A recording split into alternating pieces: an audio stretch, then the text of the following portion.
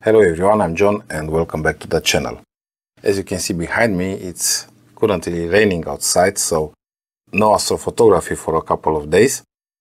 And I decided to do some research regarding the Dwarf 3 imaging sensor, the Sony IMX678 Starvis, and I was very curious about the performance of this sensor on deep sky astrophotography. And since I don't have yet a Dwarf 3 in my hands to be able to test it in deep sky, seeing some images captured with the sensor even with another camera can give us some ideas on how the sensor will perform.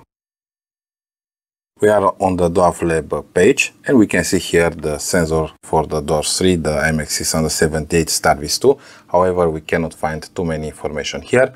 This sensor is mostly used in planetary cameras, and if you search IMX678, you can find more planetary cameras using this sensor, like the TubeTech Astro G3M 678C, where you can also find more information about the sensor.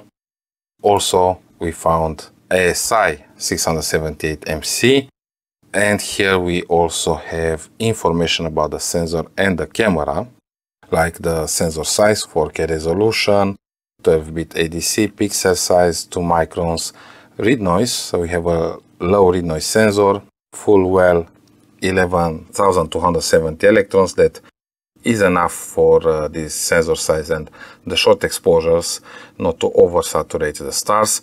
We have quantum efficiency of 83%, this means the sensor will be able to convert 83% from the photons that it receives into electrons.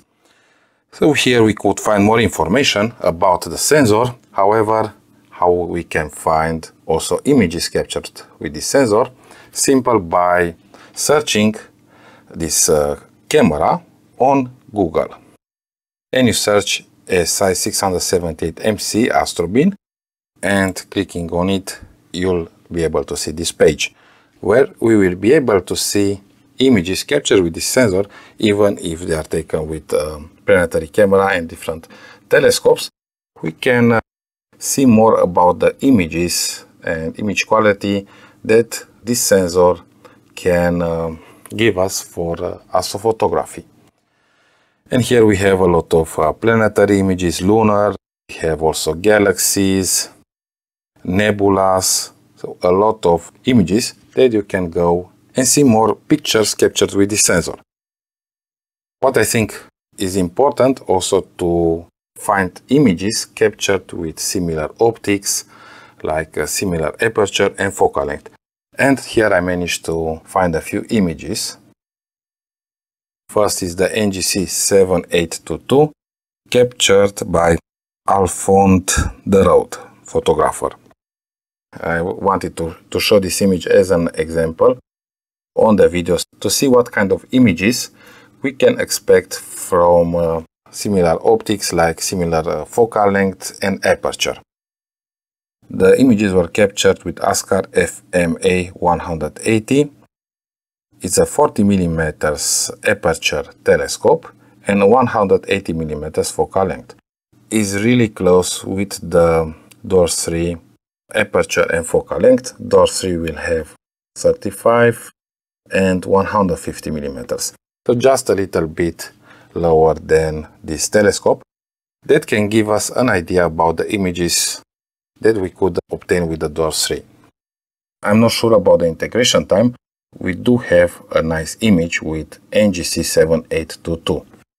Now let's see also the Orion Nebula captured by Steve Duke. Thank you for sharing this image, Steve. And now we can see the sensor, the IMX678, used with planetary camera, ZWASI 678 on the Orion Nebula. And let's zoom in a little bit. It's a really nice image. I believe this was taken with an H-alpha filter, this image, because we do not see so much blues on the Running Man Nebula. But look, a very nice image with the Orion. Here again, I'm not sure about the integration time, and we have another image with the Orion Nebula where we have ZWO dual band filter, same telescope, and this image was captured by Kevin Dunn. And here in this image, we have only, I believe, 10 minutes integration. So we have short integration time. We can also zoom in. And this is the image in 10 minutes. And these are the two images that I found with the Orion Nebula. And we have NGC7822 captured with the same sensor, similar focal length and similar aperture like the Dwarf 3. And if you search more images, now we can find much more, but with different telescopes, larger apertures, longer focal length. So we can see here a lot of images captured with this sensor and camera, with short exposures probably, like Lucky Imaging. Another one with the Orion Nebula close-up. This is with a 10-inch telescope. Even if they are not the same optics and we don't have the same aperture and focal length, we can still get some ideas of what is the quality that we could obtain with the IMX678 Starvis 2 sensor. So let's see a few more examples. This is with a Celestron C9 telescope, another C925 telescope. Look, NGC488, so nice here. A lot of images you can find here on Astrobeam with this sensor. Look, a beautiful capture of Messier 33.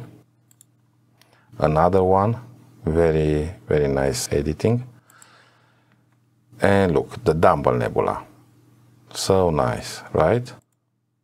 So looking on these images, what do you think about the IMX678 sensor? Look, this is Messier 106. This is a really nice result. And we have the Ring Nebula and Messier 64 here. Only 60 minutes integration with the same sensor, but using the ASI 678 MC camera. I think even if we don't have the Dwarf 3 yet, I believe seeing images captured with the same sensor, even with a different camera, it can help give us an idea about how this sensor will perform. What do you think? Please leave me in the comments below. What do you think about this sensor and how good it will work with the Dwarf 3 at 150mm focal length? Also, affiliate links with the Dwarf 3 are available in the description. If you want to buy the Dwarf 3, then you can use it and help also the channel out. Well, this is all for tonight. I think the rain stopped, but you can see it's very cloudy. So no astrophotography for the moment. I hope I'll get the Dwarf 3 soon and I'll be able to test it soon on deep sky astrophotography. We already have the images with the Milky Way that I've processed. If you haven't seen that video, you can check it out. And if you want to support the channel more, consider also checking the channel membership out, where you'll be able to download my astrophotography data. Thanks for watching and clear sky.